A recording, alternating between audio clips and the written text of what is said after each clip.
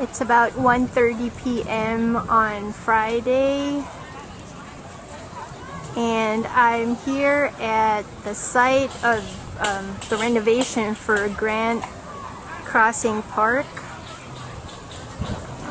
This project is, I guess, done in conjunction with Friends of the Park, Kohl's Department Stores, and Children's Memorial Hospital, along with funding from state of Illinois through state representatives, the help of the aldermen and the local park advisory council.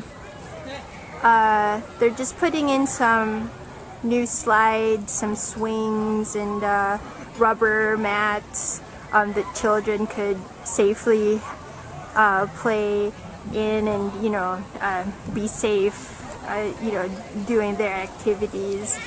And this park has been in real need of renovation, and I guess the Friends of the Park is doing a good thing here by helping the local park advisory actually do something and create change.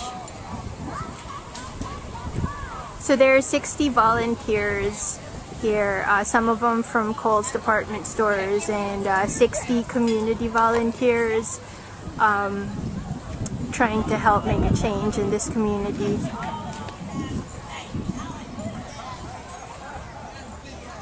As you can see, the park is just one of the great sites here in this community.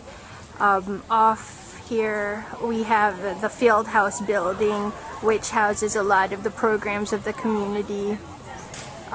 It's a huge building where they have senior programs, youth programs,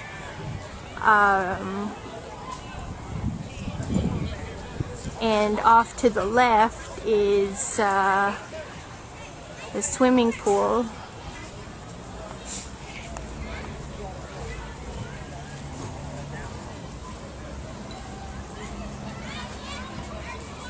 And then they also have tennis courts. So as you can see, this district really has a lot of existing areas where people can, you know, enjoy their time and indulge in the programs. It just needs a little help, I guess, just in terms of improving the facilities and making it safer for the children and just the adults who come here and use the facilities.